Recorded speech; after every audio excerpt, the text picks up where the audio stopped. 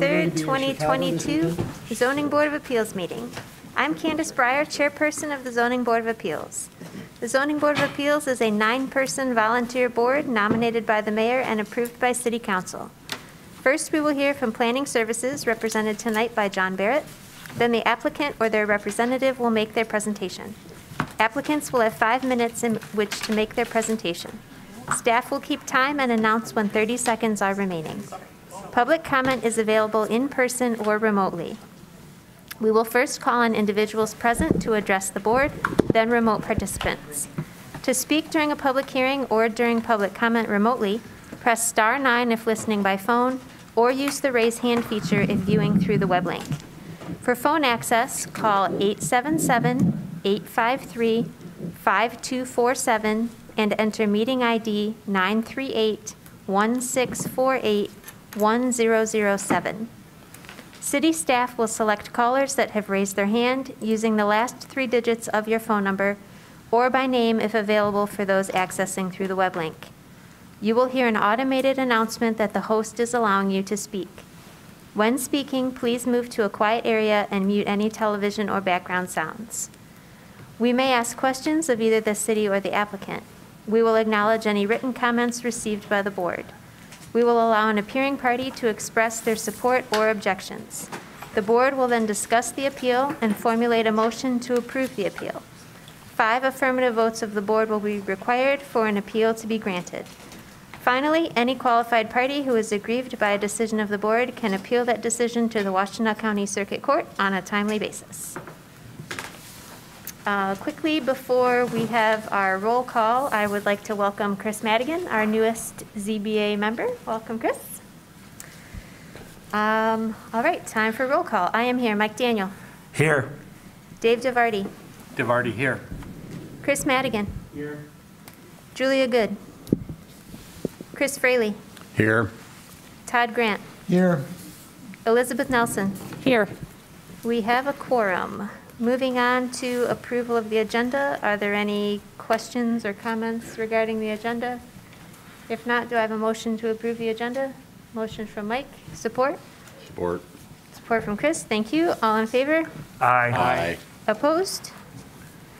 Moving on to approval of the minutes. We have minutes from the February 23rd, 2022 meeting.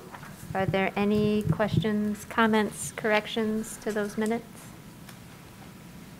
If not, do I have a motion to approve the minutes? Motion from Chris, support from Mike. All in favor? Aye. Opposed? All right, moving on to our first public hearing this evening, petition ZBA 22-006, 1200 Prospect Street. John? I'm John Barrett, zoning coordinator for the city of Ann Arbor. The first petition this evening is ZBA 22-006. The address is 1200 Prospect Street. Chris Vessels, representing the property owner, is requesting permission from section 5.32.2, alteration to a non-conforming structure to create habitable space in the basement and construct a second story to the existing non-conforming duplex. The existing duplex units both contain 2 bedrooms and a bathroom. The applicants are proposing 6 bedrooms and 6.5 bathrooms in each unit. The property is zoned R4C, multiple family district, and is non-conforming for lot area, lot width, and setbacks. The subject property is within the Burns Park neighborhood south of East University Avenue on the west side of Prospect Street. The home was built in 1956 and is approximately 6,621 square feet in size. The applicants are seeking to alter the non-conforming structure by creating new habitable space in the basement and constructing a new second story that will comply with the 30-foot height restriction for the district. The new units will mirror one another. Some of the upgrades will be new window wells, fire-rated walls, and spray foam insulation to increase energy efficiency. The existing building will remain the same length and width, and the height being the only exterior alteration. The adjacent properties are both 3 stories and approximately 30 feet in height. Moving to the PowerPoint.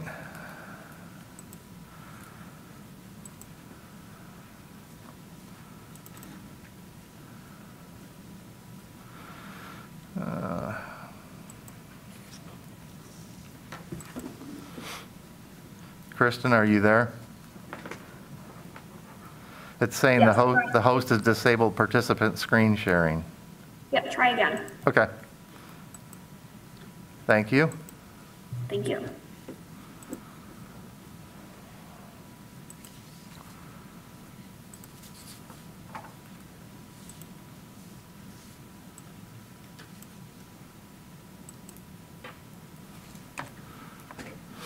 The first slide is the zoning map. You see the highlighted parcel, the subject property highlighted in yellow in the center of your screen on the west side of Prospect and east of Packard.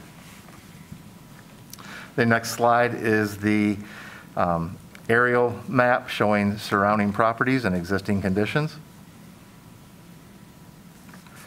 And the next slide is the zoomed in aerial photo of the subject property.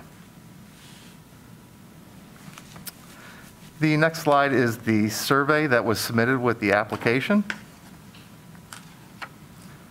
And as I said, it doesn't meet the lot area requirements, lot width, or setbacks for the district.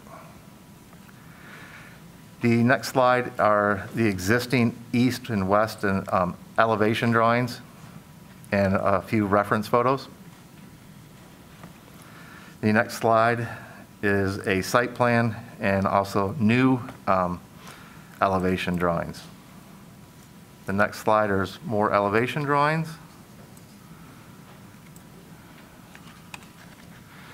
The next slide shows the next slide shows the existing layout of the existing structure and the existing basement. Next slide shows the proposed, give me 1 second, this is the proposed first floor, I believe that is. Can't read the slides, 'cause Yeah, that's first floor. so that's the first floor. And you see the living areas, the kitchen, dining room, and a bedroom. And as I previously stated, the units will mirror one another. Next slide is the new second floor, and you see the new proposed bedrooms and bathrooms. Next slide shows the new proposed basement with additional bedrooms and bathrooms in the basement. These are the photos that I took on my inspection. You see the front facade of the existing structure. Looking down the east side of the structure and the driveway side. This is the rear facade. This is looking at the rear facade, the driveway, and the adjacent property and the relationship between the two. And just the other side, the relationship between the other adjacent property. And like I said, you see the difference in height and the difference in massing. This is the existing parking lot in the rear of the property. And that is all I have at this time. And I will take any questions that you have. Thank you, John. Any questions? Todd? Yes, John, this came up once before, and I have a note, but the note is at home. It's sort of a crummy question to ask, but this is a non-conforming structure, and there's some cap on, given whatever the current market value is, on how much money can be spent on an upgrade. Isn't that correct? And if so, have they exceeded this amount? No, that's when they're only going to destroy a structure. So, Understood. yep. Okay. If they're going to Thank you. destroy or demolish, then there's a certain, but they're just going to rehab this. Got it, good. Yep, You avoided that one, good, thank you. yep. Any other questions for John?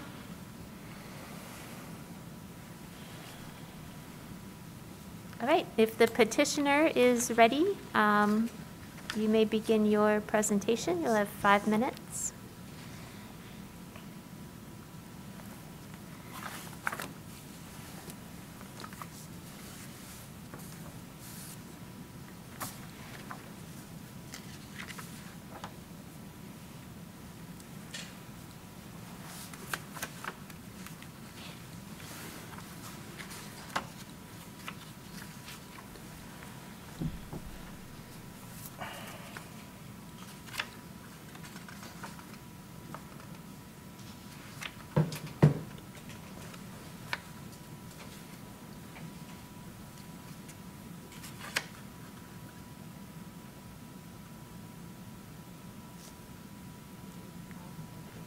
You're Hey, silent. hey, Chris, we can't hear you at You're this time. silenced. You're muted. Can't hear you.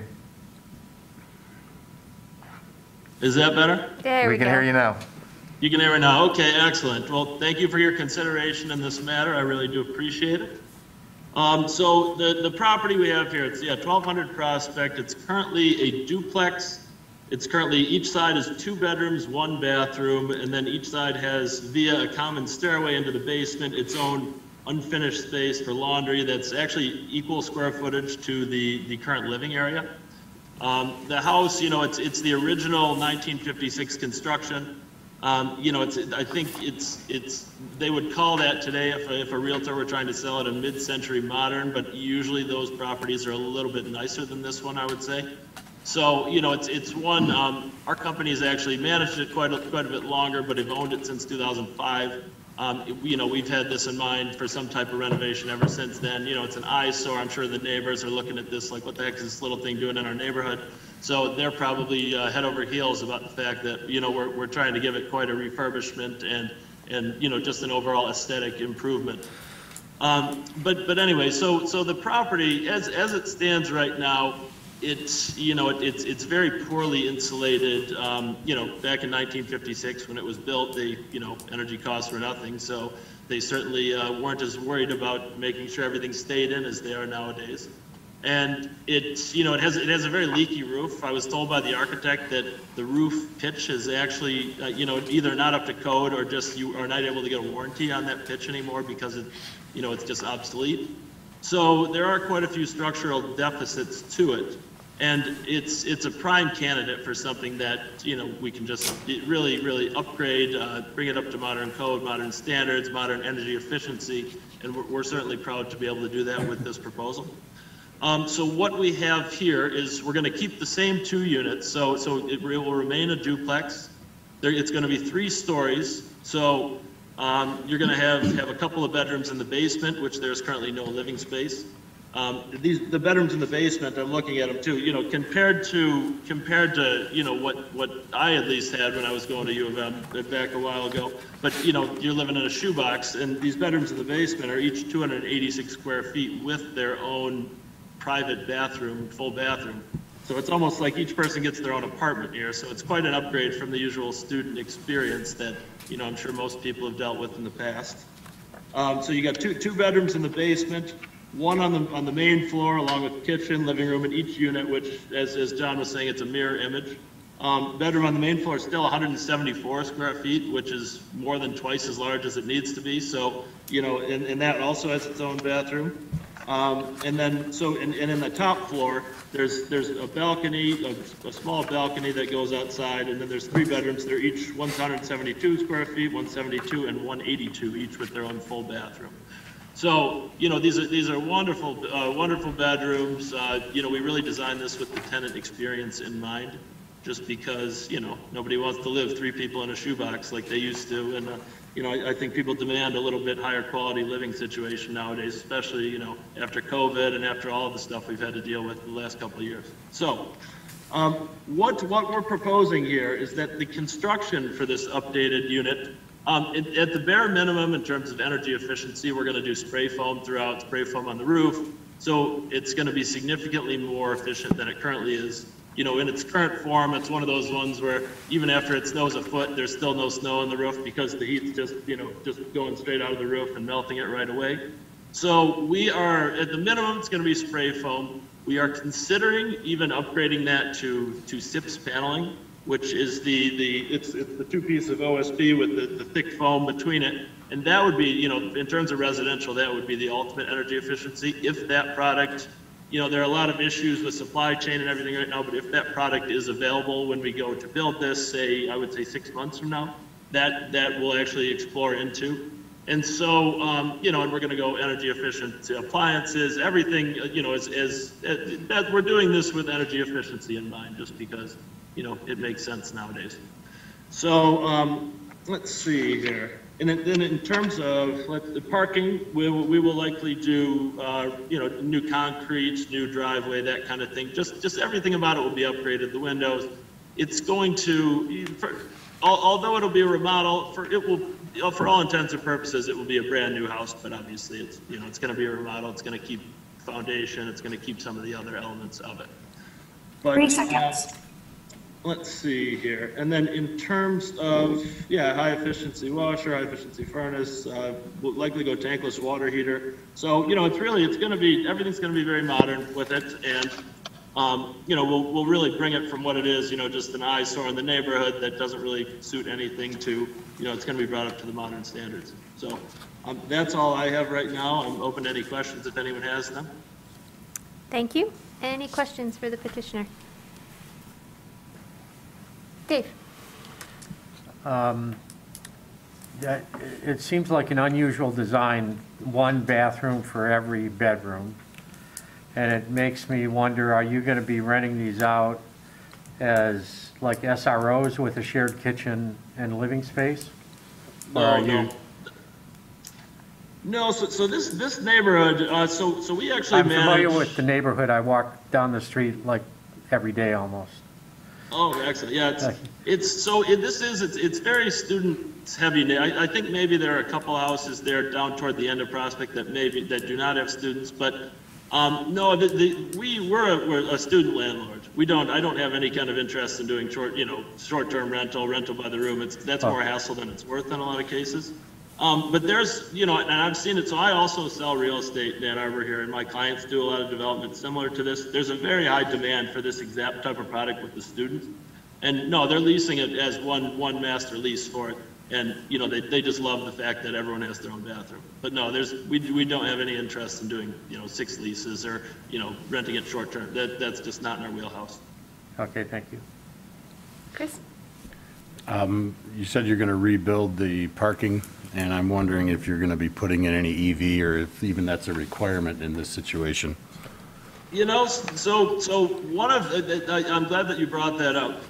So I don't believe we have any plans to do that right away. However, the reason for that is that the specific tenant right now that would be interested in this building, or, say a year from now when it comes to fruition, we haven't seen as much absorption of the EV, we manage 120, 150 units, and we haven't seen as much of the EV absorption into this specific market yet.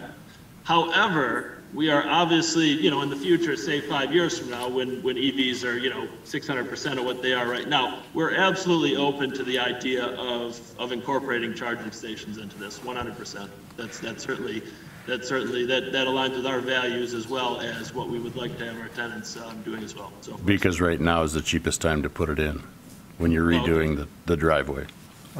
I can also add to that. So it's a duplex, and each unit requires 1.5 spaces, so the total property would require 3 spaces. There's more than 3 spaces in the rear yard now. It's existing non-conforming. They meet the requirements and exceed it, actually. And then also the EV parking is not required for this project. All right, thank you. Any other questions for the petitioner? One more. Dave? So it looks to me like it's a brick exterior, and our staff has said that it's not going to be a tear down and rebuild, but you're using the existing structure. But the little drawing seems that it's more of a different siding than the brick, and I'm just wondering how you're building a second floor, you're building a whole new second floor. What are you doing? Are you extending the brick up, or how are you doing it? So how I had the architect do these diagrams is with vinyl siding, just because, I think we would have trouble matching that type of brick that's on there right now to put a second story, and then obviously the roof pitch above it. It's, I think that at this point, the vinyl, they have a very attractive product in a lot of cases, and we can do that either over the brick, or we can, just strip the brick off while maintaining the wall, and then just put new vinyl siding there. So there are ways we can, incorporate that into it. But, this design, this would be vinyl is how we have it right now. We may go higher with a cement fiberboard, or an even higher quality exterior product. Like I said, it depends on what is available in the market when we go to do this, as there are shortages with a lot of this stuff. But How these are drawn, we can either do the vinyl on top of the brick, or we can remove the brick and just do the vinyl all the way up. So, but it wouldn't require tearing down any full walls or anything. Brick is just, kind of an exterior covering. Any other questions? All right, thank you. If there is anyone from the public who wishes to speak on this petition, if you are in person, please come forward now. If you are accessing the meeting remotely, please press *9 to raise your hand, or yes, please press *9 or use the raise hand function if you're viewing through the web link.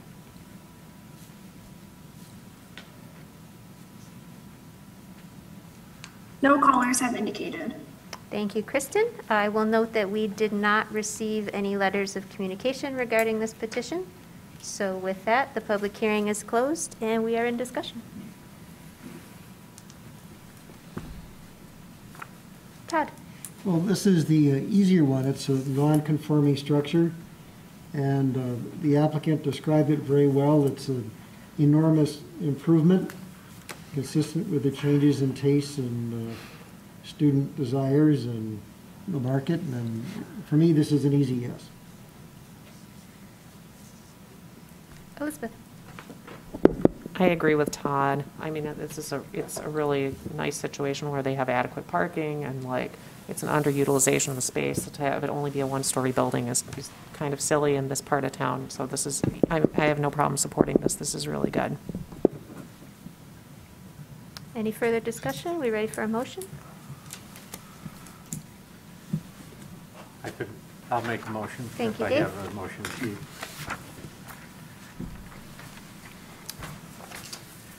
ZBA 22-006, 1200 Prospect Street, alteration to a non-conforming structure. The Zoning Board of Appeals hereby grants relief from Section 5.32.2, alteration to a non-conforming structure to allow new habitable space in the basement and construct a second story to the existing non-conforming duplex. The new structure will contain 2 units with 6 bedrooms and 6.5 bathrooms in each unit. The building footprint and setbacks remain unchanged with no additional encroachments. The construction must comply with the submitted plans. We have a motion. Do we have support? Support from Chris. Thank you. Mike Daniel. Yes. Dave DeVarty. DeVarty, yes. Chris Fraley. Yes. Todd Grant. Yes. Elizabeth Nelson. Yes. Chris Madigan. Yes. I also vote yes. The request is granted. Thank you. Moving on to petition ZBA 22-007-1031 Broadway Street. John? Thank you, Candace. Lower Town Proper LLC is seeking a nine parking space variance from Table 5.19-1 off-street parking. The existing vacant business space is to be converted to a cafe and bar. The building is 1,395 square feet in size, which requires 14 off-street parking spaces for a restaurant and bar use. The property is zoned C3 Fringe Commercial District. The subject property is located at the intersection of Broadway Street and Moore Street in the Lower Town District neighborhood. The building was constructed in 1938 according to the city's assessor's records. The parcel is 5,619 square feet in area. There is an attached convenience store on the west side of the building. The store is part of a different parcel with their own parking area. The applicants are in the process of renovating the vacant commercial property to a new bar and cafe. When the renovations are completed, the business would accommodate a maximum of 50 occupants. There is a planned outdoor seating area with bench and lounge seating. The business has most recently been utilized as a barber shop and bicycle repair shop. The previous uses had a parking ratio requirement of 1 space per 280 square feet that required 6 and 5 spaces respectively. The existing non-conforming parking lot contains only 5 spaces. The applicants are trying to capture the walkability component of this unique area that is surrounded by a neighborhood to the north and the new Beekman on Broadway development on the other side of the intersection that is under construction. Before I go any further, I just wanted to bring attention to the bottom of the staff report and on your motion worksheet. For a parking variance, you see the requirements listed there. They don't have to meet the regular variance of the 5 criteria and like in a residential variance. So you see that in the bottom of the staff report. Is your staff report full? And in the motion worksheet. No. John, Yes, do you have, is this correct or was this printed wrong? that's correct. Okay.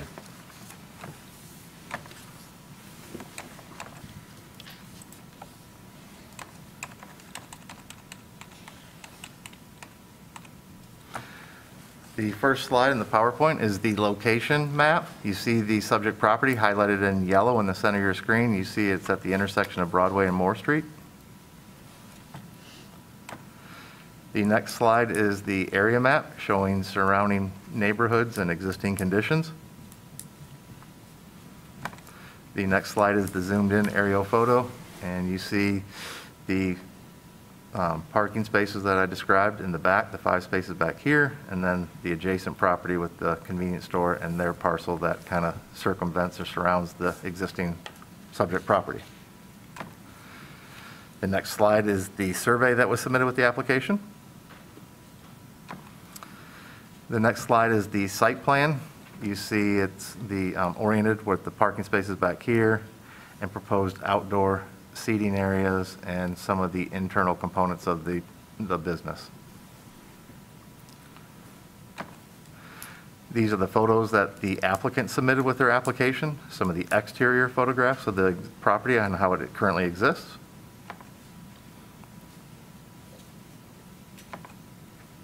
It's the rear of the property. Some of these are the interior photos.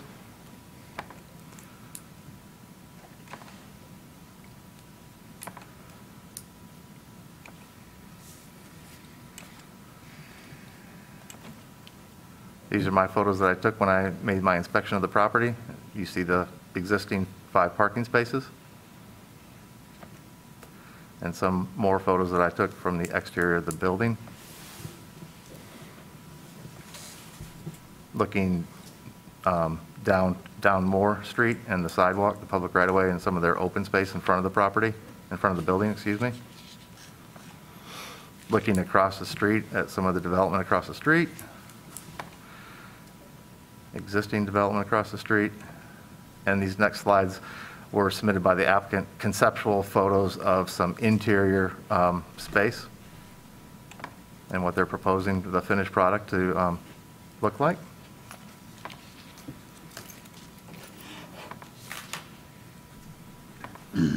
And an exterior rendering. That's all I have for my presentation. I'll take any questions that you have at this time. Thank you, John. Any questions? Chris? I just had, it's not even necessarily related to the reduction in spaces, but I think it might affect the request. So the proposed site plan doesn't show any barrier-free spaces, but it seems like just based on section 5.19.7 of the UDC that they would have to be in compliance with the applicable requirements for that. And so I think that means that they'd have to have at least one with the access aisle beside it. So I just, depending on how, if that's relevant and how it's accomplished, I guess it could affect the number of spaces they actually have. Yep. So that'll be, they'll have to supply that and satisfy that when they submit their building permits, and the building officials will apply the ADA requirements during that time. Yeah, no, and I totally understand we're not here to approve a site plan. I just, just given that they may be required to use one of those existing places, it was just something that crossed my mind as I was looking at it. So, yep, very good point. Any other questions for John? Dave? I'm familiar with this. My son used to be a short order cook over there at Northside Grill, and I've eaten there many times and parked at some of these adjacent sites. And I know that party store, and I've talked to Jim Coley, the owner of Northside Grill, a few times, who's had a desire to acquired. I'm just curious. It looks like the building, the party store building is a separate parcel from the big parking lot adjacent to it. Is that accurate? Yeah, according to our GIS, it appears that way, but I think that that property owns both parcels. I think so too. Yep. But it's just looking like there's the two parcels. Okay, that was just a simple question I had. Todd? To further emphasize what John said, I'm very familiar with this spot. I have my bicycles repaired at Seek Transit. When they were in this space and at their new space, and I've bicycled and walked and driven by it. And the old barber shop space, this current space that's being worked on, is separate from the party store. True. Yeah. Yeah, I know. And I would also add that parking is really tight right now as it is, but we'll get to that discussion later. Any other questions for John? Elizabeth? I'm probably less familiar with this part of town than others. I'm curious, like, does Northside Grill comply with the parking requirements for a space like this? Painfully, yes. I mean, I know Northside Grill is like, what, next door? That's a good question. I can't see it. It's the next couple properties over, and I didn't look, but even if it doesn't, I'm sure the Northside Girls parking is non-conforming. 'Cause Okay, yeah. It's been there so long. I mean, that's kind of what I'm figuring. Yeah, Like, yeah. I'm just looking at this part of town, and this is like, Most a of the- bunch of people are just used to like walking to destinations here. And Yep. like Todd, I've taken my bike to get repaired at Sick. Right there, yeah. I think everything is probably non-conforming in that area of town. Yeah. It was all constructed so long ago. Okay. And then you've got the new stuff across the street, so it's kind of a blend of both. I believe what happened with the old gas station there, that the city offered Coley the south part of what is now his parking area, because technically it was a street, but and when it got repaved, this sort of changed, and I'm not sure how, but I remember speaking with Jim Coley about that, and it allowed him to become closer to his requirements for parking. But I believe it's still a non-conforming situation there, but that's also a separate discussion. Yeah. It's not a discussion here. So, but it sort of is, because this site can use some of that space when Coley's closed, because this is going to be a pub, I'm imagining more of an evening situation, so there's some give and take on that parking that will more than likely happen. I've discussed that with the applicant, and I think they might touch on that when they come to the podium. So. Very good, thank you. Dave, did you have another question? Well, I was going to, my familiarity with the situation is behind Northside Grill. I mean, if you look at the big section, there's a parcel there that's kind of odd shaped that is along the end of Pontiac Trail and on Swift. Yeah. And that entire thing, Jim owns that, and that's all Northside Grill parking. And then the building to the, what is that, northwest? Where's the? Out of town on Broadway. To the northeast, towards Traver and Plymouth Road. Jim acquired that building, and he uses that for parking as well. So that, I've always found sufficient parking there, even on Sunday mornings, between all of those parcels. And I'm not sure if the parking provided on those is directly linked to his business, but he owns the property, and that's how he uses that property, is for parking. Any other questions? All right, if the applicant is ready, you may please state your name for the record, and then you'll have 5 minutes. Can I take the mask off while I'm up there? I'll leave it on, it's fine. Thanks for having me. My name is Pete Baker. I'm here with my partners, Joe Bollinger, who occupied this building until last summer as the owner of Sick Transit Cycle, and is now still thriving on the other side of the block in the St. Vincent de Paul building. And our other partner, Hubert Ragland, who bought the building last summer when Sick Transit moved out. as well as Alicia Deschard from E&D Studio in Detroit, who's our architect on the project and did all these great drawings for us that were submitted. By way of background, real quick, I've been involved in local businesses and organizations for decades in Ann Arbor. I started an arts and crafts festival called Tiny Expo, which is still going about 10 years on at the downtown library. But we started that festival, an avant-garde film night, a series of pop-up gallery shows in an unoccupied building on Braun Court, which then became, because of some of these events, became the bar at Braun Court.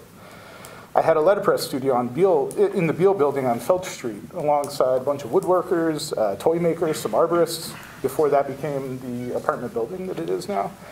I was with Duo Security as the head of design and marketing early on from the shared office space we had up at the Tech Brewery before we moved downtown and occupied 2 full buildings there that we rehabbed that are still in use. I also worked with Eve Aronoff on Frida Batidos and designed her interior and branding and all that. And I've been the board chair of the Ann Arbor Art Center for the past about 7 years, including during its expansion into the new building that is under renovation right now. My point in saying all of this is that one of the things that all these places had in common that they all benefited from, and in the case of Duo, actually fully recruited based on the walkability and proximity to other businesses and the density that came from that. In all of the conversations about opening, expanding, or placing these businesses, the focus on downtown was intense and immense. There was simply no other commercial corridor that provided the same number of nearby residents and businesses, as well as without being a primarily car-dependent area, which was a really, really big factor for every one of these businesses. So the thing about Lowertown is it's very unique. As mentioned, it's the oldest area of Ann Arbor. SICK Transit occupies the oldest commercial building in Ann Arbor right now. It's partly why the block wasn't built to accommodate the kind of parking requirements here. It was built before cars were a thing. So it simply can't comply with some of the modern zoning for that block. The proper center of this neighborhood, which is partly where the name comes from, Lowertown proper, it's sandwiched between a large employee center, Michigan Medicine, 2 sizable single-family home residential areas, plus over 1,500 apartments, kitty corner and across the other way, as well as the DT River Project going in, and a whole bunch of river activities with Argo Cascades and the livery there. But as close as it is to downtown, the physical and psychological barrier of the bridge actually creates a lot of sort of underserved opportunity there.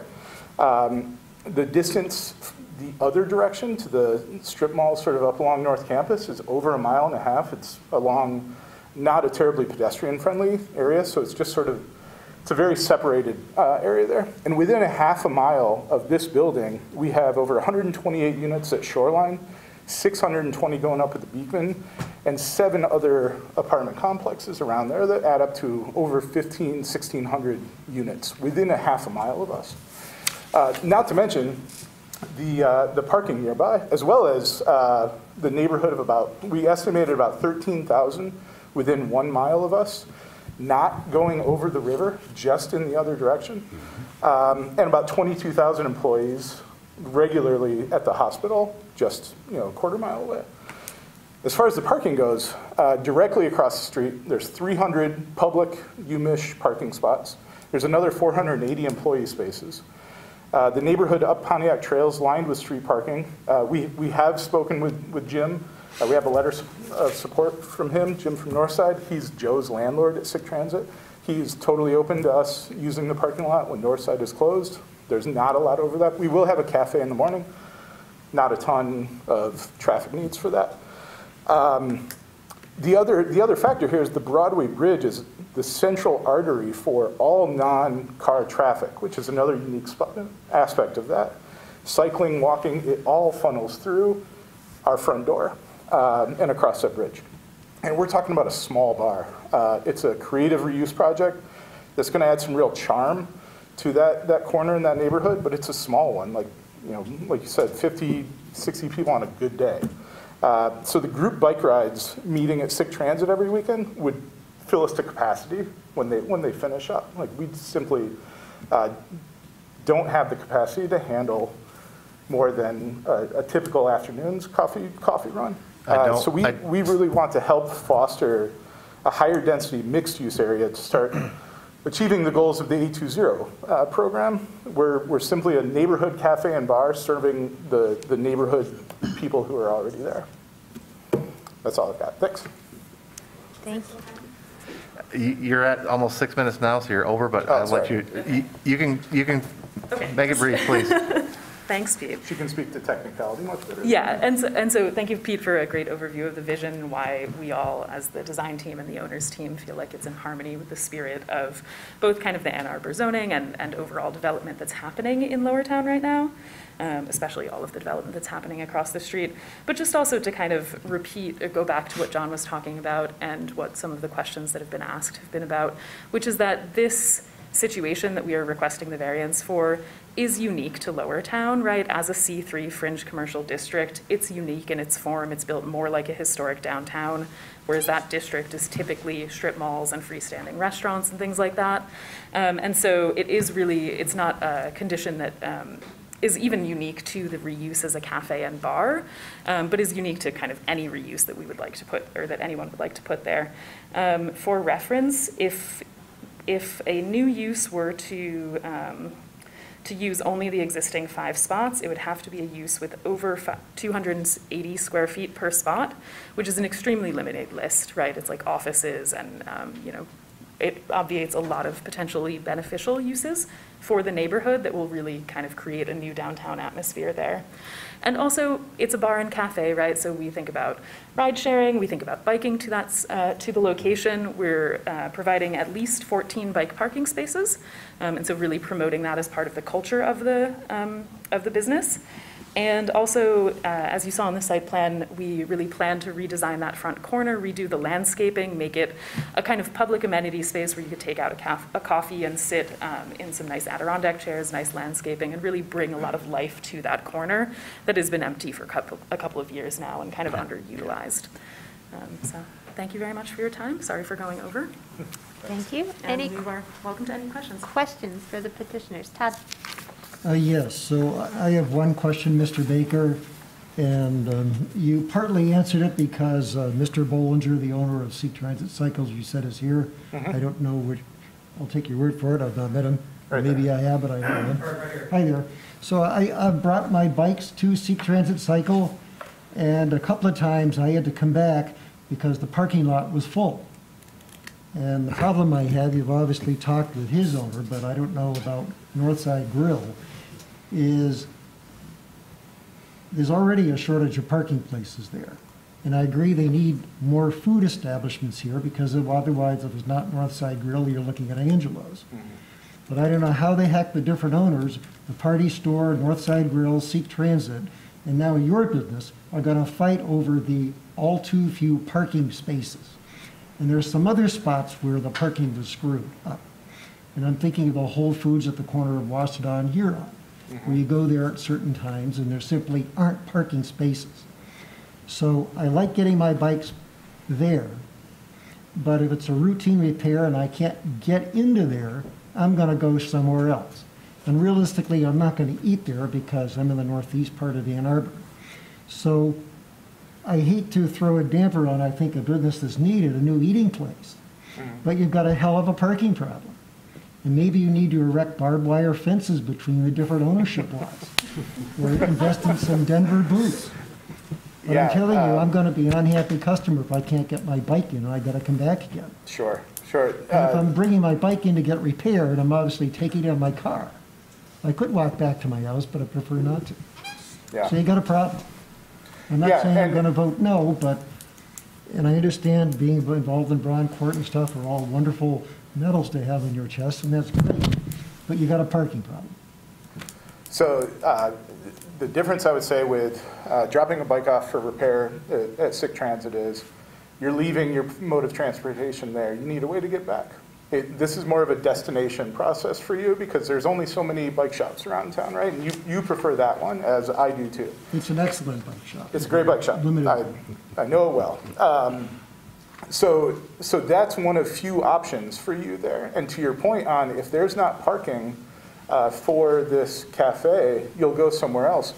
We're comfortable and ready for that. You know, we can only accommodate so many people. We will be at capacity if simply the 50 people of the 13,000 that live up the street come by every day. So we are not expecting any fights over parking. We frankly can't handle too many more people. So if Northside fills up with parking just for us, we're tapped out. So yeah, we are looking at this as not serving as a destination, but as a neighborhood spot.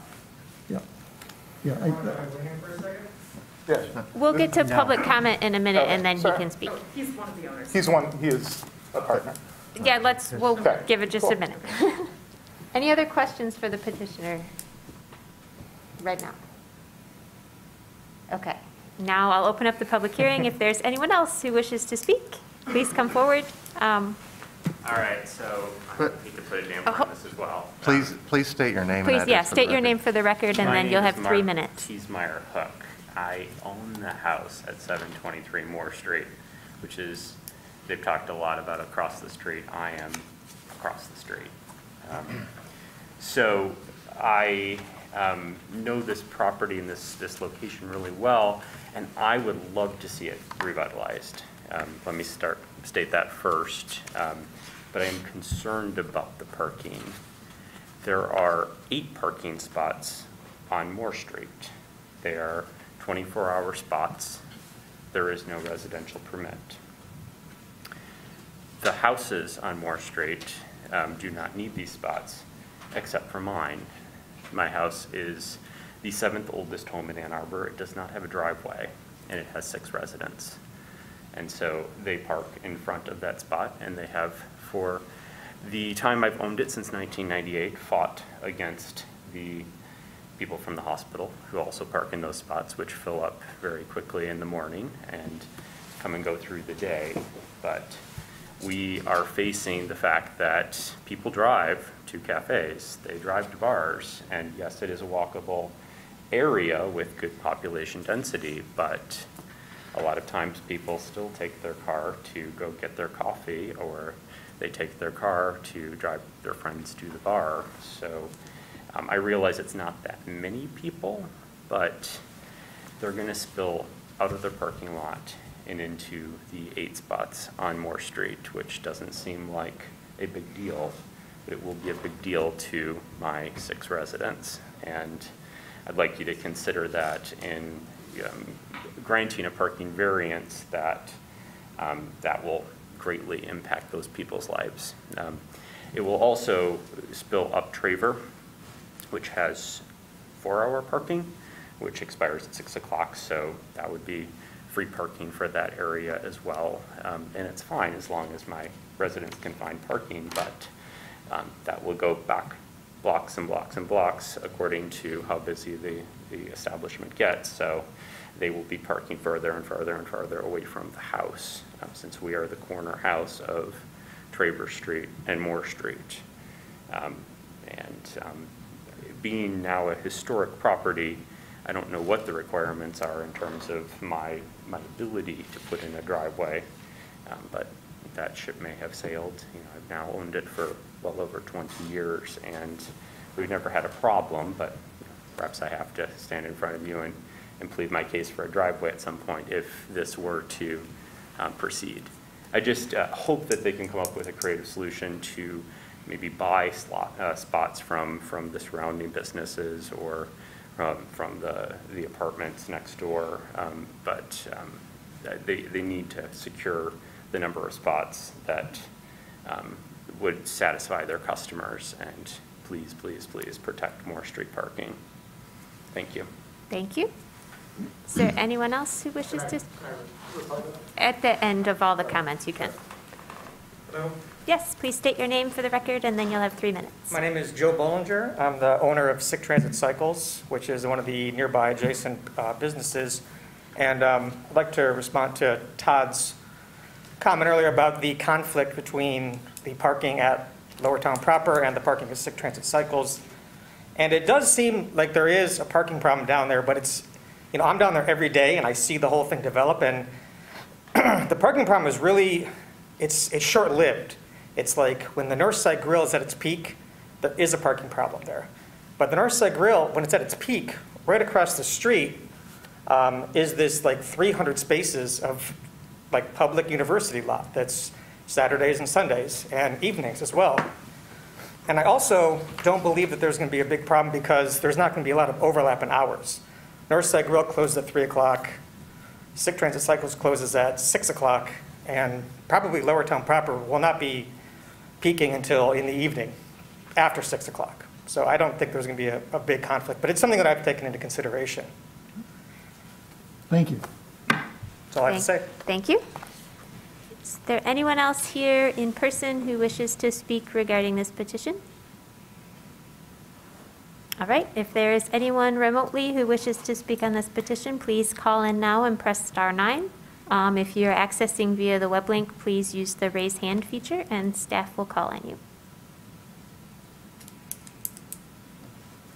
Caller ending in 534. You'll have 3 minutes to address the ZBA.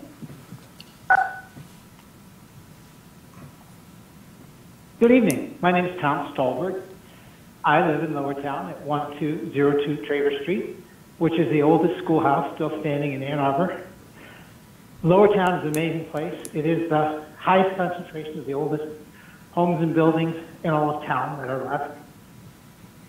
It's an amazingly walkable neighborhood. The number of residents here, apartment buildings, condo buildings, homes, duplexes, lots of them rentals, lots of them owner-occupied as well. Anybody coming from anywhere else is going to have a hard time finding a spot, not to park, but in the bar. There are so many people that live in short walking distance to this. I could go on and on about how wonderful the neighborhood is, but I invite you down to Lower Town proper after it gets going, and we can talk history because I'm an amateur historian. We can play some euchre. This is the neighborhood bar. That's what this is going to be. Across the street, there's a large development. They're putting in 1,000 new residents, and they've only got the size of commercial space that's the equivalent of a Panera that's going to go in that Beekman area. It's kind of a shame and a sham. And they use the parking variance to get down from less than they asked for. They're going to make it work. We have Broadway Park West that's going to have 100 condos and a hotel just walking distance right on the Broadway Bridge. We've got the Cascades, we've got the new tunnel, so people walking from Main Street will have easy access to this. And then there's all of us that already live here that would love to just stroll on down there. I walk down to the Northside Grill all the time. So this is a walkable business. Majority of people in my immediate neighborhood, the resident on the corner of Moore and Traver, I'd like to get to know him. But if you look in your packet, there's a bunch of letters from people who live up Traver. And we're all really looking forward to this. We do have 4-hour parking resident permit situation here on Traver. And maybe we could get that gentleman and other people on Moore Street to be added onto our parking program. And maybe the hours on the parking program can be tinkered with as well, so that it'll accommodate those residents. The idea is not to inconvenience the immediate residents. So I hope that we can work that out. And Joe Bollinger has my number and email if that resident wants to work with our neighborhood. My nearby resident, Mary, who set up that parking, she was the one who worked with the city to get the parking in place. She's in support of this project as well and wrote you a letter. So hopefully we residents can all work together and solve that issue for that gentleman and his tenants. Thank you. Thank you.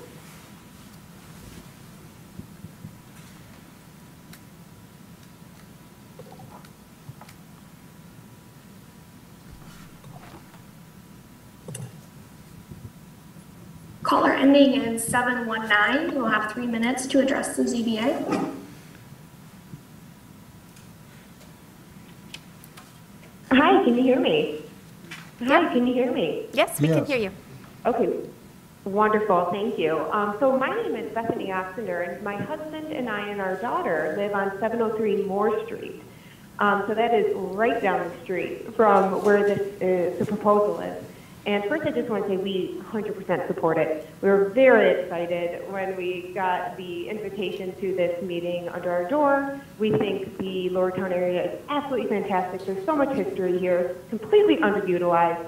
I'm going to echo everything he said about the foot traffic that is used, because I see every single day the people walking to work. I myself am a hospital worker that walks to work, and then in the summer it is equally as busy. Anyway, with all that said, with the parking, I agree. I won't repeat what everyone else has said, but you know, if we ever have people over to our home, we want them to use these spots in front of Moore. And if they're going to use that for, you know, somewhere else, and that, you know, kind of takes away area for our family, which is a bit of an inconvenience. But I just wanted to throw this idea out there because I don't know if anyone is aware, but there was a study done, the Ann Arbor Lower Town Area Mobility Study, and it just got reported on about 5 days ago. And it was the planning consultant OHM group. And we plan to go to the meeting on April 20th with transportation.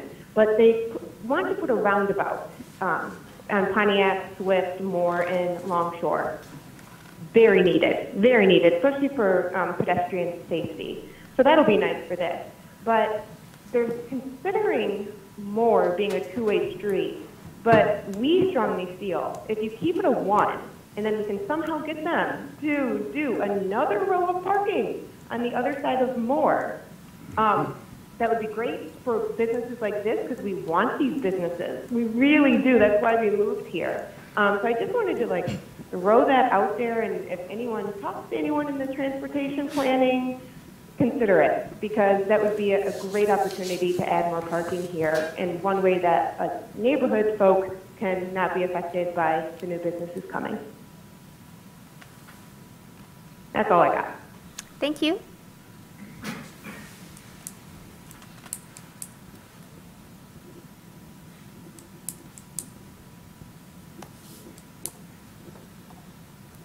There are no other callers. Thank you, Kristen. I will note that we received several letters of support from surrounding neighbors at 1002 Pontiac Trail, North Ann Arbor, 1320 Traver Road, 1303 Pearl Street, 1223 Traver, 2435 Prairie Street, 1219 Traver Road, 1508 Traver, 400 Virginia Avenue, and also from Jim Coley, the owner of Northside Rail Coley Enterprises LLC and BFTH LLC. With that, the public hearing's closed and we are in discussion. Chris.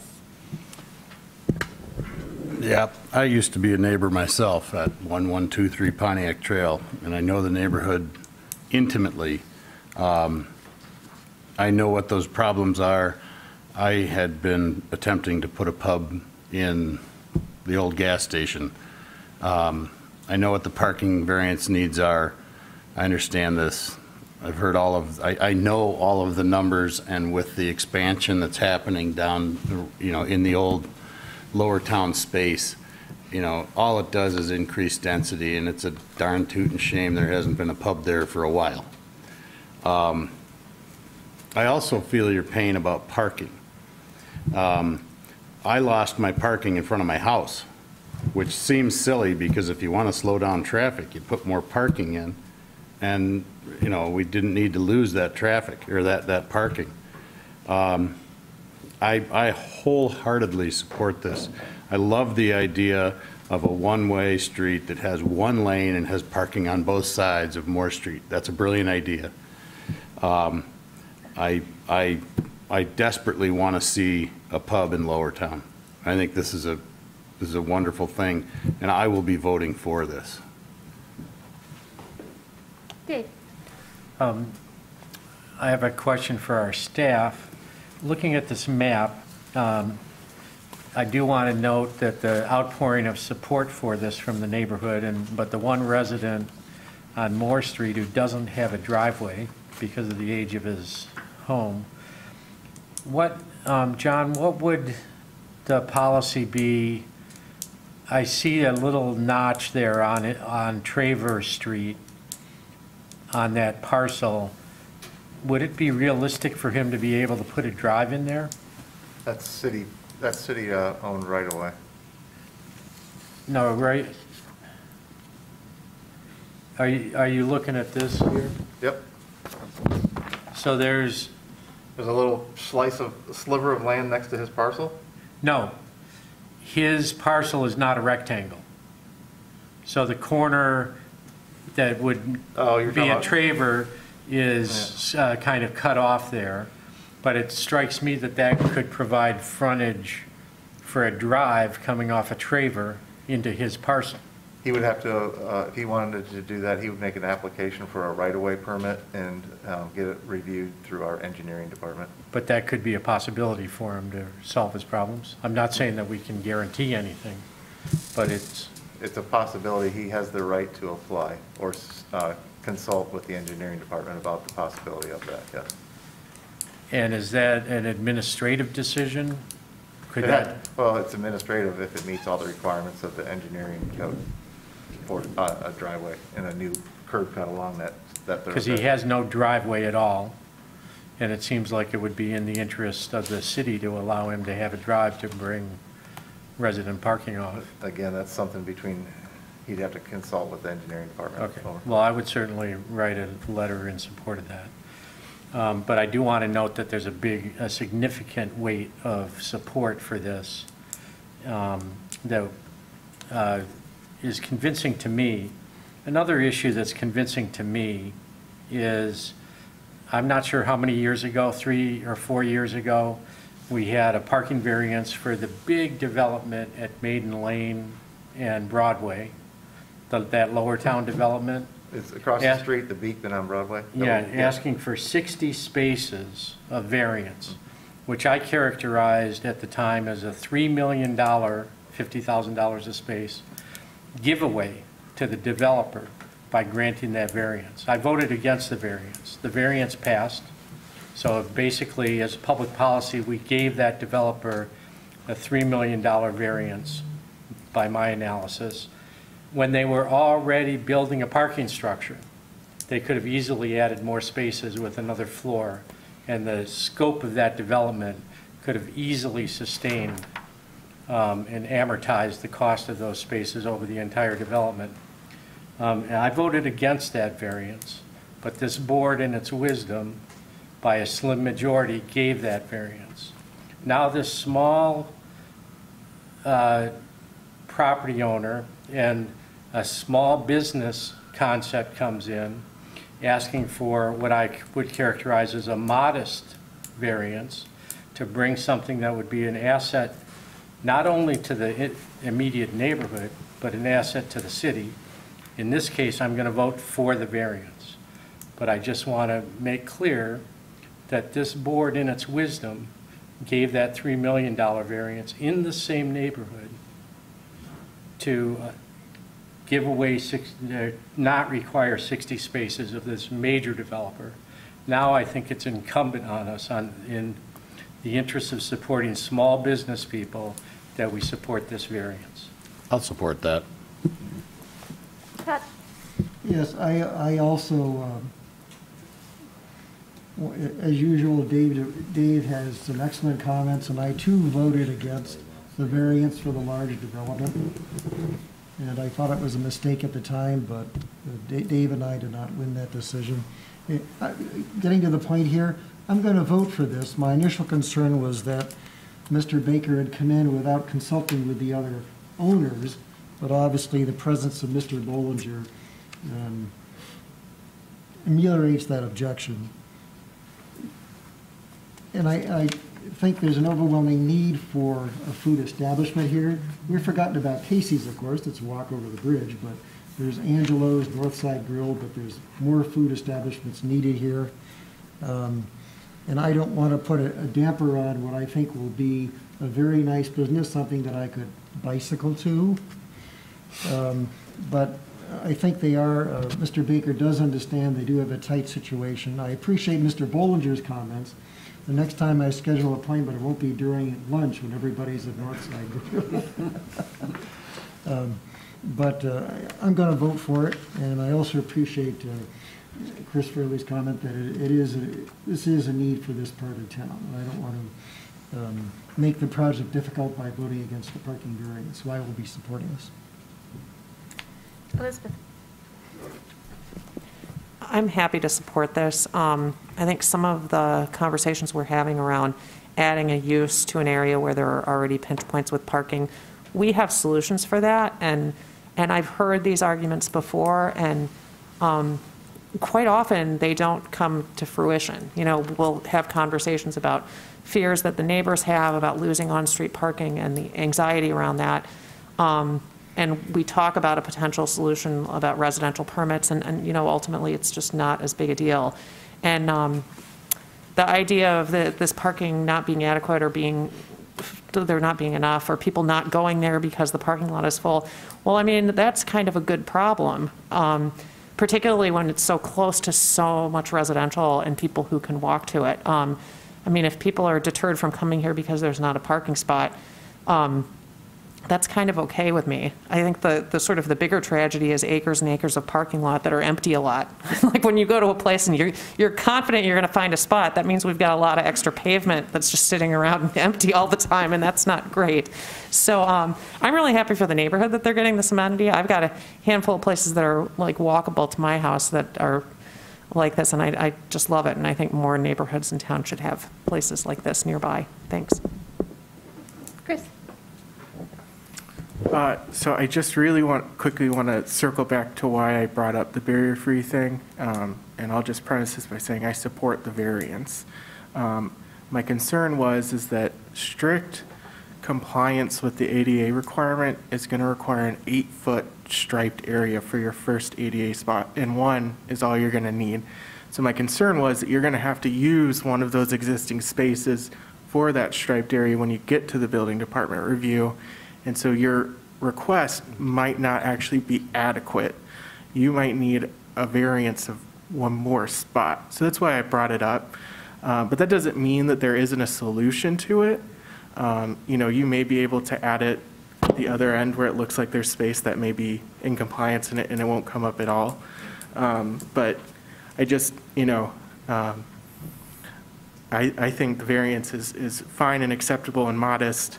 And parking in a public place across the street or around the corner or whatever is not an issue for a lot of us, but obviously for people with mobility issues, that isn't always an option. And so just careful to make sure you get it in there when you submit it for review, because, you know, obviously we want everyone we can to be able to come. So, but yeah, I think it is a great addition and I support it. Quick addendum, and I don't want to talk out of school here as a ZBA member who's offering advice, but it seems to me that there might be a discussion, sir, with the AAATA about repositioning the spot that's right in front of your house, because that's probably 2 spots at least worth of space that could be parking. They have to stop at the top of the hill anyway. And I think that still puts them within the dimensions of their stop spacing that would be valid. And that might be a discussion also, just another methodology of increasing on-street parking. There's a stop right across the street from Northside, the front door of Northside Grill. There's another stop at Bowen and Pontiac Trail. So, you know, that spot, I don't know how much traffic that stop gets, but it might be a discussion with the AATA. That's a good idea. I think the neighborhood parking permit is really the only way that we'll reserve those spots for the people in the house. That comes with its own Pandora's box. I'm ready for a motion if you'd like. I think we're ready. ZBA 22-007, 1031 Broadway Street. Based on the following findings and in accordance with the established standards for approval, the Zoning Board of Appeals hereby grants a 5 parking space variance from Chapter 55 Unified Development Code, Table 5.19-1, off-street parking. The applicant is seeking to convert an existing vacant business to a bar and cafe. The property requires 14 parking spaces.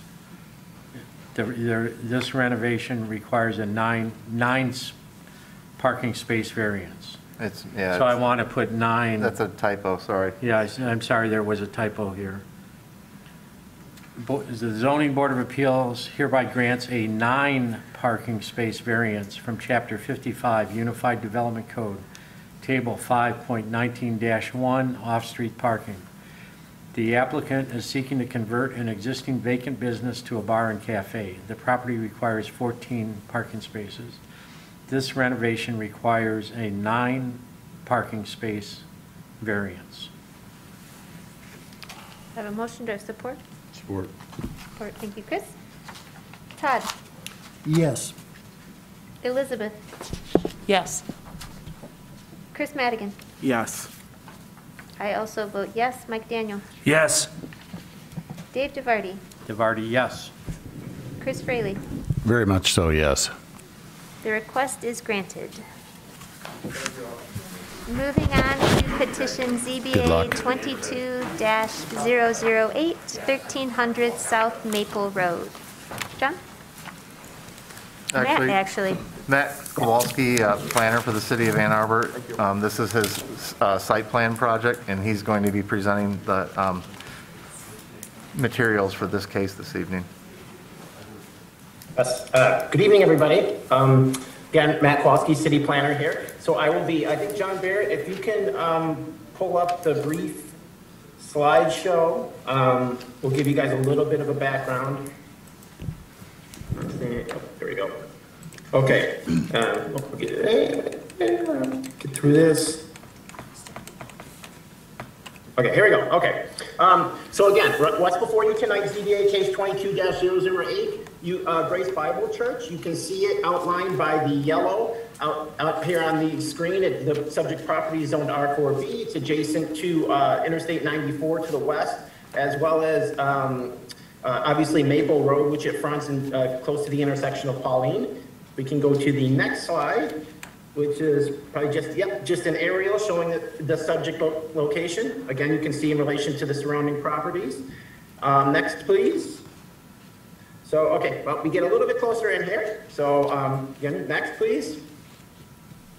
So, really, this is kind of how the existing site lays out currently. And we'll get to one of the next slides that will eventually show what is proposed and the reason why they're here before you tonight. Again, so we'll get to that. So if we can see a couple of the subject sites, just to photos next, we can get you refamiliarized with the locations. So if we can go on next, please. Okay, here's looking directly at the Grace Bible Church. To the left on this picture is the area where the new multi-purpose building will be constructed. Next, please. So this is to the rear of the building of Grace Bible Church, so it's kind of looking towards Interstate 94 there. And again, kind of to the left is another existing parking area kind of up the hill, as well as the existing church. Next slide, please. And here you look directly at the back of the existing church. And to the right, again, is where a new parking lot is proposed, as well as a new multi-purpose building. Next, please. Okay, looking directly at the area where the new building will be, as well as a new parking lot. Next, please. I think that gets us, here we go.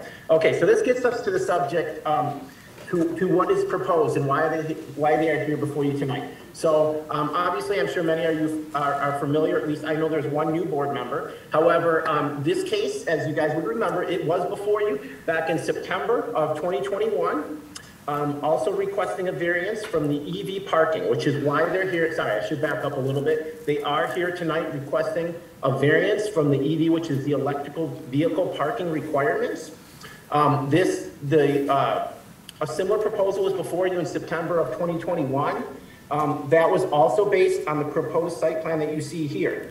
At that time, the petitioner was requesting a variance of 70 spaces to provide 10 on site. That was denied by the Zoning Board of Appeals. Since that time, so the petitioner had modified the plan to be code compliant, and they did ultimately get City Council approval for the new development. So the site plan is currently approved. That brings us to tonight. So one of the first things I wanted to point out to the board, which is included in your staff report, is the condition for a rehearing. So obviously this, as I said, this is a rehearing. So I just want to, I'm going to read this aloud for members of the public as well as the board. So basically the Unified Development Code, which is our chapter 55, including the zoning, of course, states that an application for rehearing shall be made in the same manner as for an original hearing. The application for rehearing shall be denied by the ZBA if the applicant is unable to present evidence to show that there has been a substantial change in facts, circumstances, or scope or nature of relief requested. So again, so that's kind of really a first step that the ZBA kind of needs to take, is whether or not circumstances, scope have changed, and to kind of authorize the rehearing here, and then go through and obviously decide on the motion of the variance that's put for you tonight. So to that effect is what the petitioner is requesting tonight. As I said previously, they were requesting a variance of 70 parking spaces to provide 10 on site. So what they severely reduced the scope of that request. They are now requesting a variance of 43 electrical vehicle parking spaces, which means that they would provide 37 on site. So again, what the code currently requires is that the amount of electrical vehicle parking is based on the total amount of required parking for the site. It's not just based on any new parking area. As part of the proposal, the site plan that was approved, you can see kind of in the darker gray area on the screen here, that parking lot is new. The darker area that's shaded with the parking lot. That is a new 107 space parking lot. So, however, what again, what the code states right now is that the EV parking ratios are dependent upon the total amount of required, not just the new parking that's being provided. So again, how the petitioner has based this variance request is kind of using our standards to based on what is the new parking that they're provided. So they're basically taking a ratio and applying it to the new 107 space parking lot, and not the overall required amount of parking that is provided on the site. So what that results in, again, would be whether they're requesting the variance of 43 spaces. They would install 37 on site. How that would be broken out would be in the, let me double check it's 7, there we go, sorry. It is, the petitioner would propose to have 7 EV installed spaces. So what that means, again, that obviously EV installed with the charging station, fully installed, so you just pull up your car and you can plug directly in, and 30 EV capable spaces. Those are the ones that do not have the station or the wires to the site. However, it's properly set up for the future, so that when the need arises, hopefully soon enough, then they're able to install it with minimal disturbance to the existing parking lot or any of the infrastructure on site. So there would be 7 that would be installed, that would be ready to go, and 30 that would be EV capable spaces set up for kind of future installation. And that really concludes my presentation at this time, and I am certainly available for any questions. Thank you. So I have a quick question. So I understand that the city is currently working on some parking amendments, and those were discussed with the Planning Commission at a working session, I think 2 weeks ago. And included in those parking amendments are some modifications to the EV parking requirements, which I think clarifies that EV parking is applied only to new spaces, not total spaces. And there's also some elimination generally of one of the EV categories. So my question to you, I guess, since I know that's in the works, and I know that I think it's going to Planning Commission for a public hearing on April 5th, if I'm remembering correctly. Yes, that's correct. How closely, I guess, does this petition comply with the requirements as stated in those new standards? Like, if those were approved now, would this not need a variance, or would they still be off from that? I'm curious. Sure, absolutely. So I'll just give a really brief background. Chair Breyer did a very good job of kind of summarizing this up. But, so basically what the Planning Commission has been looking at in the Ordinance Revisions Committee, and as Candace had said, is scheduled for a public hearing at Planning Commission next, well, I guess in 2 weeks. There's lots of revisions to the parking code in general, but the one that's most relevant to this would be that the proposals that are before Planning Commission would be to base the number of EV parking spaces based just on the new parking that's provided, so not on the total amount of required parking.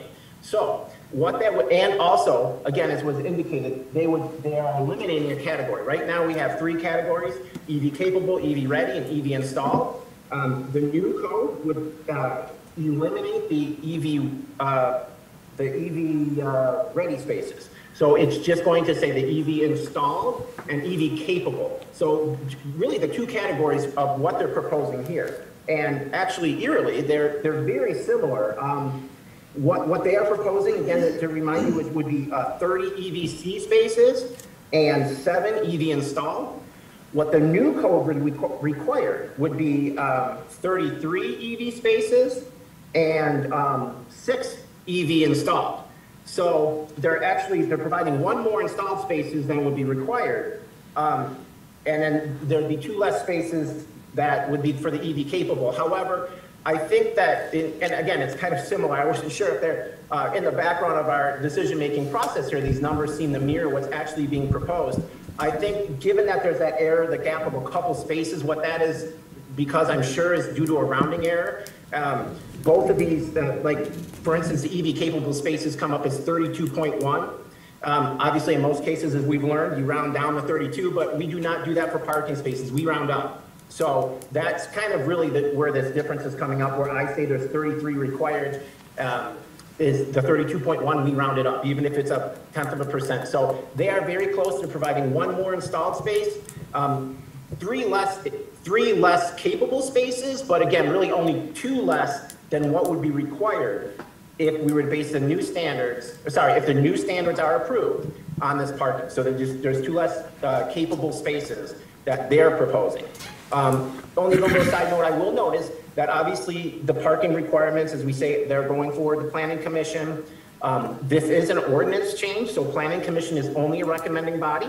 While it seems like there is support from Planning Commission based on our discussions at the ORC, which is the Ordinance Revisions Committee, as well as the General Planning Commission, the code revision does need to be approved ultimately by City Council. That will probably be scheduled within a couple of months. So Planning Commission would issue a recommendation on this, and City Council would ultimately approve it. So that's kind of a little bit of a long-winded answer to your question, but hopefully I gave you the information that you're looking for. That was great, Matt. Thank you. Thank you. Mike. Right, Matt. So I just want to make sure I have the numbers right. So what failed in September 5-4 was they proposed to install 3 EV installed, 3 EV ready, 4 EV capable, total of 10.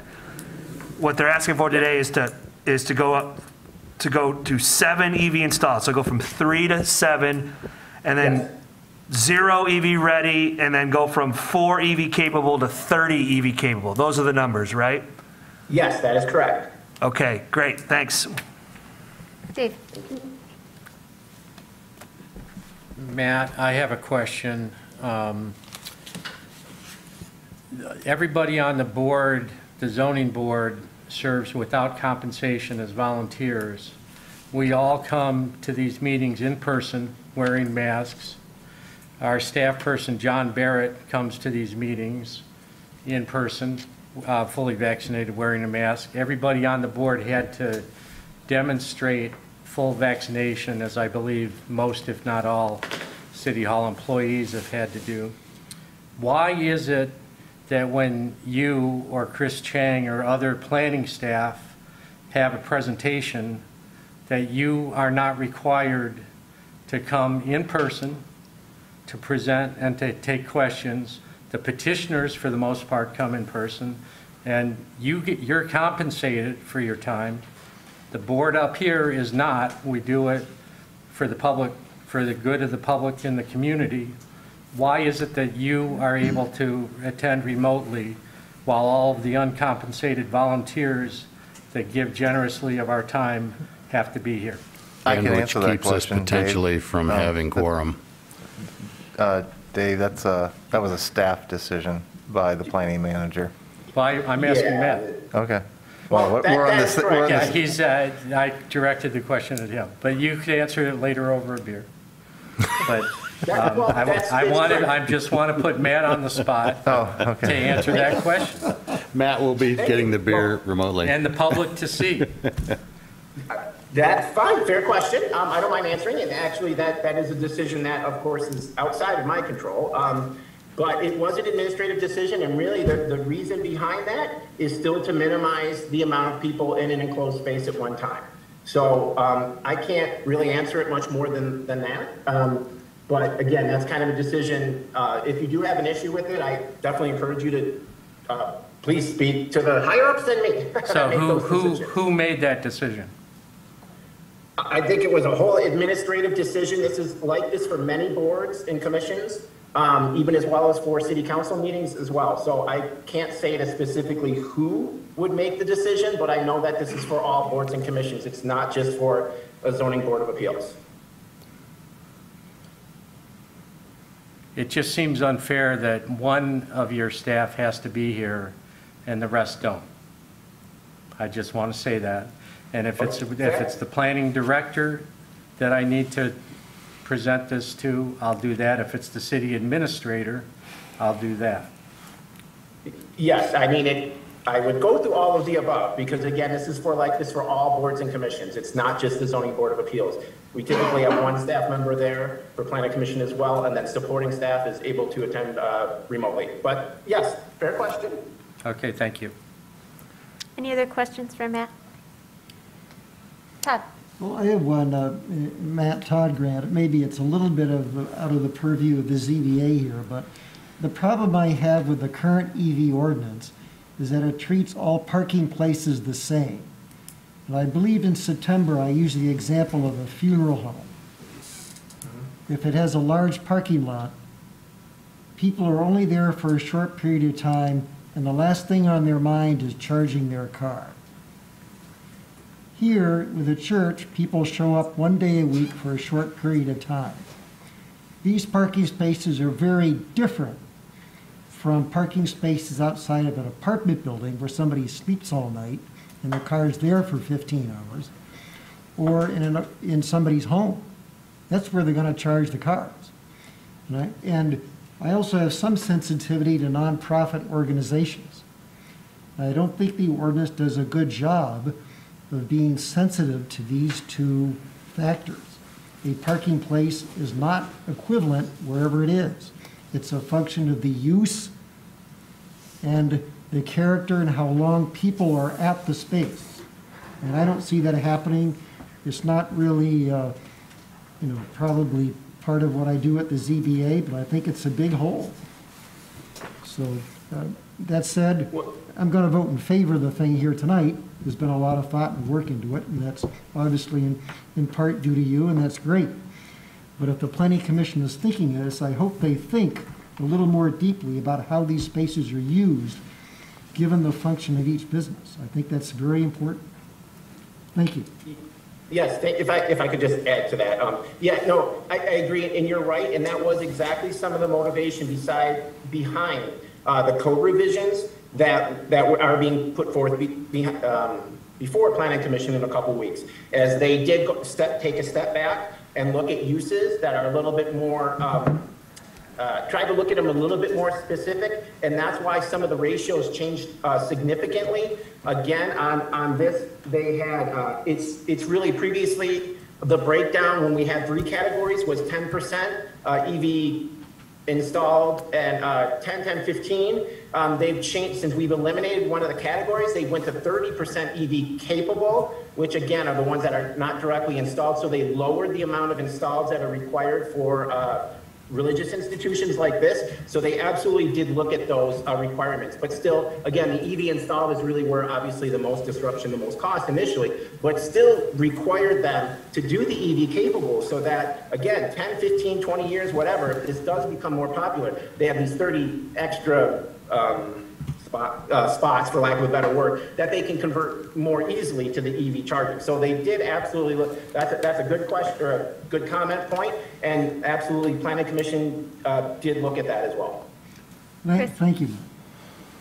I kind of want to respond to that directly and say, you know, this proposal contends that inclusion of the EV parking spaces decreases this nonprofit's ability to address the needs of their constituency. And I want to specifically respond to what you just said, Todd, but also respond to the petition and flip the question around. How does supplying EV parking infrastructure not support the constituency and their ability to support their constituency? The COVID has increased the number of people wanting electric cars for some reason, and I can't remember what the connection was, but I was just reading this today. Our ability to allow the citizenry to charge their cars is important, and it's coming down the pike. And so I want to ask the question directly: how does the infrastructure to charge your car not support your constituency? And I don't think this proposal necessarily answers that question. And the other thing that I think I want to say is that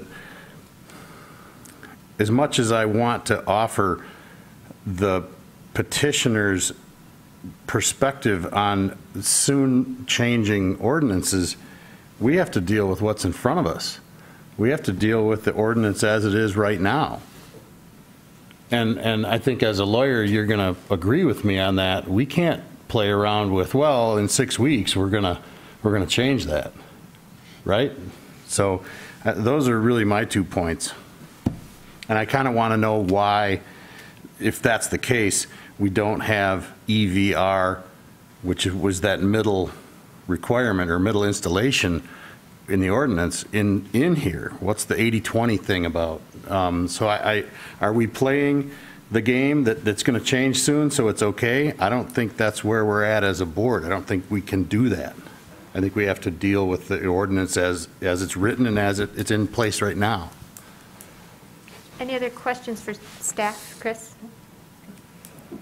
I was hoping that if you wouldn't mind, at the beginning of your presentation, you mentioned the considerations for. I can't. Apologies. Okay. Thank you. Okay. Would you be able to go over quickly the considerations for a rehearing that you mentioned at the beginning of your presentation? Sure. I can kind of just read through that section again, basically, exactly, which does say that the application shall be made in the same way as the original hearing. So basically, the application submitted, discussed with staff. The application for rehearing shall be denied by the ZBA if the applicant is unable to present evidence to show that there has been a substantial change in facts, circumstances, scope, or nature of relief requested. Thank you very much. Elizabeth, did you have a question? Yeah.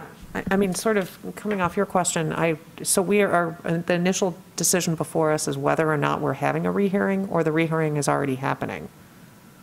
So my intention was that we would go through our questions with Matt, and then before we move forward, we'll decide as a board if we're comfortable with the rehearing or if it's just going to be denied. Okay. All right. I've got a question. Okay.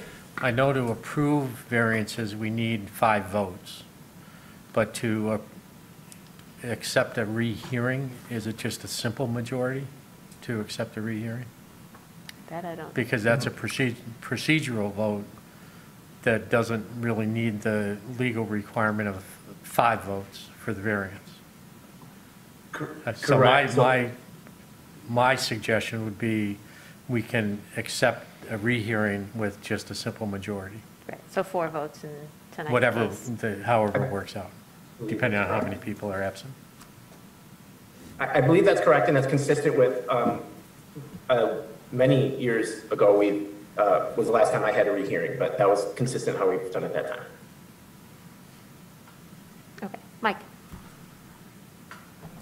So, I mean, on the rehearing point that Matt makes as far as what's the standard, to me, the scope's gone up significantly here. The total number of spots has gone up by over 250%. The number of EV ready has gone up over 100%. That, to me, warrants a rehearing. Significant increase in spaces here. Again, I'll just agree. I think for me that the fact that they're proposing additional EV spaces is a change in scope. So, I mean, it seems pretty straightforward to me, but obviously if anyone feels differently, we can discuss that. All right, any other questions for Matt? All right, on the topic of the rehearing, I guess I can take a quick vote. All in favor? I Yes. move we accept this for rehearing. Thank you, Dave. Support from Todd. Okay, we'll do a roll call just to make things easier. Todd? Yes. Mike? Yes. Dave? DeVarty, yes. Chris Fraley? Yes. I vote yes. Elizabeth? Yes. Chris Madigan? Yes. All right. So the request for rehearing is moving forward. We've dealt with staff, so now the petitioner. If the petitioner is ready, please state your name for the record. You have 5 minutes.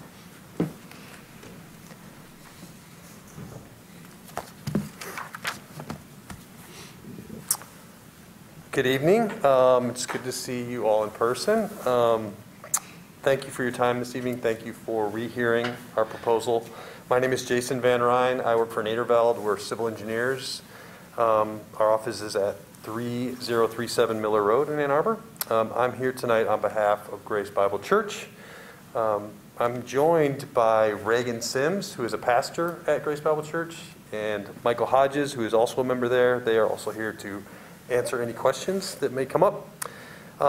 As Matt brought up and did a great job introducing, we are here tonight for a reduction in the number and type of EV parking spaces that are required by the ordinance. I think a lot of you were at the meeting in September, and we listened carefully during that meeting, and there was a lot of discussion about basing the number of proposed EV charging stations off of the proposed parking that we were building. Several of the board members suggested that would be the minimum standard that would be allowed. So we are back before you tonight, and we are proposing EV based on the 107 newly proposed spaces that we are proposing, as Matt said. These spaces will be constructed, the 107 spaces will be constructed in 2 separate phases. The EV ordinance calls for 35% of the spaces to be designed for EV charging. And tonight we are asking you to consider allowing 37 total EV parking spaces, 7 EV installed and 30 EV capable. So just to get in on that a little bit more, the 7 EV installed spaces will be built as part of phase 1. And I brought a board. I don't know if I'm allowed to show this or not, but sure.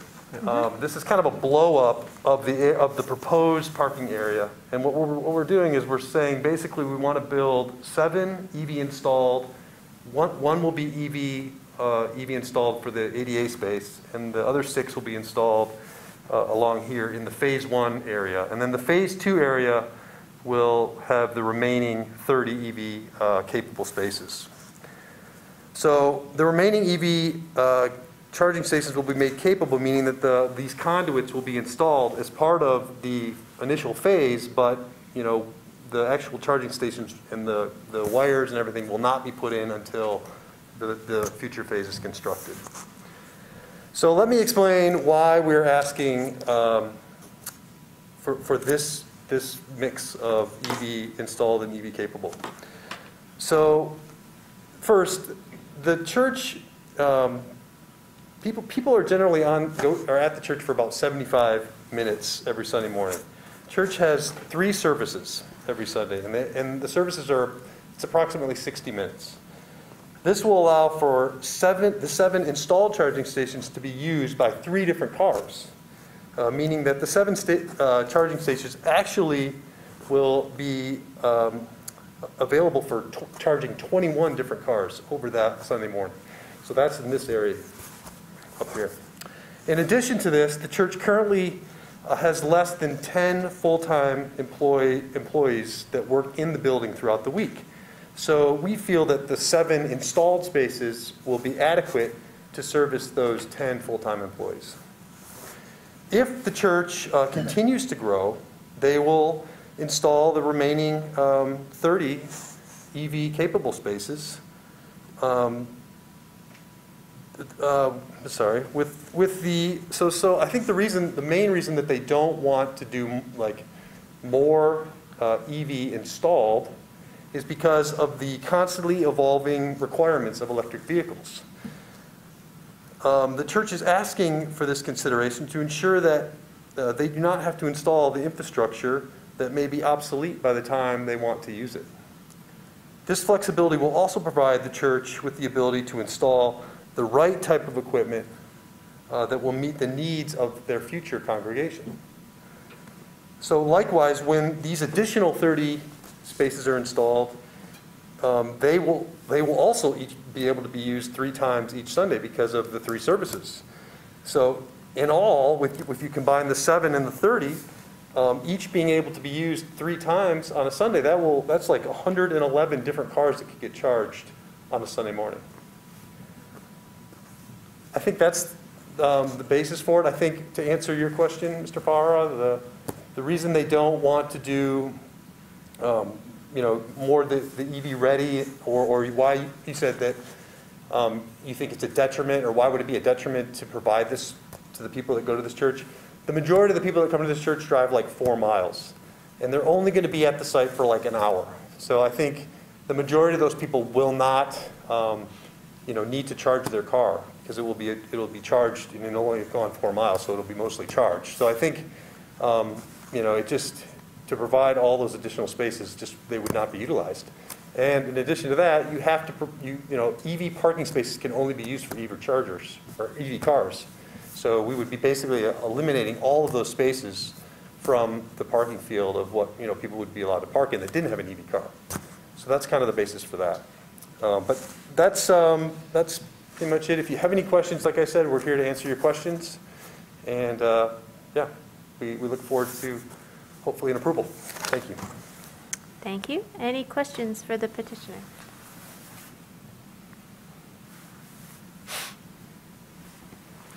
Nobody. All right. If there is anyone from the public who wishes to speak on this, if you are here in person, please come forward at this time. Seeing no one, if there is anyone remotely who wishes to speak on this petition, please call in now, press *9. If you're accessing via the web link, please use the raise your hand feature and staff will call on you. There are no callers. Thank you, Kristen. I do not believe that we received any letters regarding this petition. So with that, the public hearing is closed and we're in discussion. Mike. Yeah, so I voted for this last time. I was one of 4 who voted yes, 5 voted no. Commissioners Grant and Nelson voted with me on that. So I was with this before. This is a significant increase, in my opinion, a good faith attempt to, again, add over 250% increase in total spaces, over 100% increase in installed spaces. This continues to be a yes for me, certainly. So I'm going to be voting for this. I will say briefly that I thought last time what was being proposed was not quite enough, but I think this new petition with the additional spaces, I think is bringing it more in line with some of the other variances that we've granted by applying it to just the entirety of the proposed spaces and not the entire parking lot. I also, although I recognize Chris's comments about changing ordinances and it may or may not happen, for me that does carry some weight, knowing that this is kind of the path that the city's on, that they're taking action to correct some vagueness in the ordinance. So the fact that this petition is generally in conformance with what would be required under those new standards and wouldn't need a variance in that case, that carries some weight for me. So I think I'm generally in support of this. Dave? I support this. I thank the petitioners for coming in with the substantial changes. I believe it's within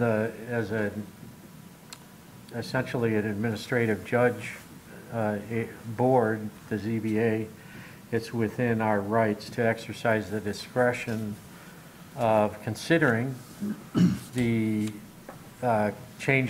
proposed changes that are in the pipeline. And this, I recognize that the petitioner has worked with the zoning staff and has come in with a proposal which essentially meets the changes that are in the pipeline, and I will support this. Chris? I may have mischaracterized where I stand on this.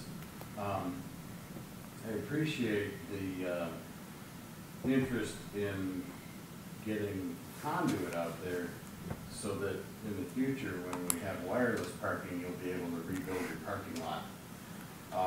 And I hope you catch the snide part there. But I think I would support this just because of the increase in parking spaces. But I do, the logic that it's not a support because it's costing your constituency, I don't get that. This is a support, this is infrastructure for what's coming down the pipe. That is supporting your constituency. I don't know how we get around that. But I will be supportive. Elizabeth?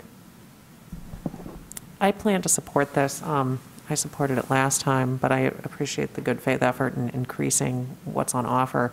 I will say I am a little suspicious of the math of these spots cycling through 3 services, because all it takes is one staff person who is manning all 3 services to be taking up one spot. And ideally, we want everybody to be eventually incorporating more sustainable technology. But at any rate, I will be supporting this, and I appreciate that it's offering more of a benefit, more closer to compliance with the EV ordinance. Thanks. Chris? I think I initially agreed with the other Chris, just based on the applicant's responses and how many times you noted you're a nonprofit. It seems like financial reasons are the biggest, reason for not wanting to do more. But I think that's very understandable, and I think that the cost of more for an addition like this on a nonprofit institution could be so burdensome as to potentially prevent, what is otherwise a permitted use from going in. So I do support it. Yeah.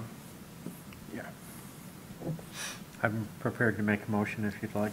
Todd, did you have a comment? The motion we have is fine, but I think instead of just saying 37 EV spaces, you should specifically say 37 total electric vehicle spaces, of which 30 are compatible and 7 are fully installed and ready to go. Something along those lines.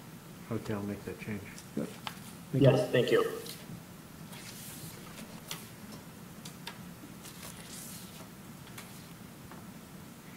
Were there any other comments anyone has before we Okay, I'm make a ready. motion?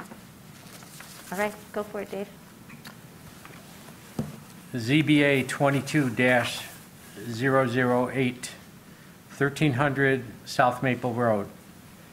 Based on the following findings and in accordance with the established standards for approval, the Zoning Board of Appeals hereby grants the following variance from Chapter 55, Unified Development Code, Section 5.19.1, subsection A, parking standards applicability.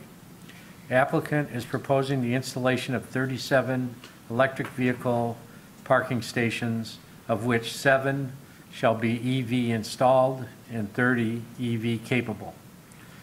A variance of 43 electric vehicle parking stations is being requested. The variance granted is in harmony with the general purpose and intent of the requirements of Section 5.19. A motion, do I have support? Support from Todd, thank you. Elizabeth? Yes. Chris Madigan? Yes. I also vote yes. Mike? Yes. Dave? DeVarty, yes. Chris Fraley? Fraley, yes. Todd? Yes. The request is granted. Moving on, we have no unfinished business. We have dealt with new business. Communications, we have addressed. Public comment. If there is anyone from the public who wishes to speak to the ZBA on any matter that was not a public hearing item, please call in now. Press star 9. If you're accessing via the web link, please use the raise your hand feature.